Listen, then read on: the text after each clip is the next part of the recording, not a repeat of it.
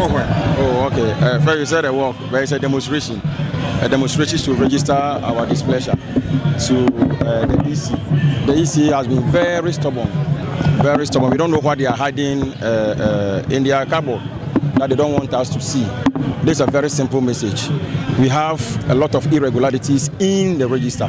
This is a register for us, Ghanaians, that we have given you opportunity to take care of.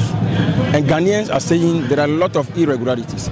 Let's sit down and do a forensic audit on the register. The EC said no. So this is to let the world know that if something happened after or during the election or after the election, the EC must be blamed. You see, the Volta Regional Register, Hawkware is the most hit with the irregularities. Can you imagine? Over 1,000 people's names were duplicated.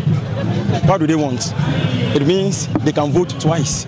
So those 1,000 people who vote twice in the region, about 700 people, they were transferred, and their names are still on the transfer. In the Hawkware register, and still on the transfer in other constituencies. So what does it mean? It means those people who vote twice, or they will vote in their constituency, and some people will also vote for them. Look at Vlitoji register, which we had a press conference on it just 3 weeks ago. The population of Vlitoji is less than 700. That's per the population census, the recent one. But the total voters who voted in 2020 were 2,000 plus. 2,000 plus. And this is a clear case that we are asking that, hey, these things, even a class 1 students put these things before him or her, because it doesn't make sense. So let's sit down and clean the register. It's a register we will use to vote. If the register is not in its good shape, it can trigger a lot of things. We are talking about peace. We are talking about peace, but the actual thing that needs to be done has been left untouched. That's why we've come here today, to let them know that today we are pleading with them. Tomorrow we may not plead. It will lead into something else. As you can see, there are over 40,000 people on the streets of Ho who are protesting for one thing, and one thing only. We want a sanitized register. We want a credible, free and fair election.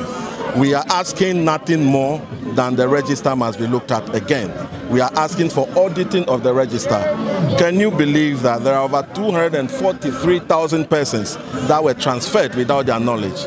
Can you believe that there are over 15,000 transferred and we can't even trace where they were transferred from and to where they went to? So we are calling on the Electoral Commission, if you have nothing to hide, don't run.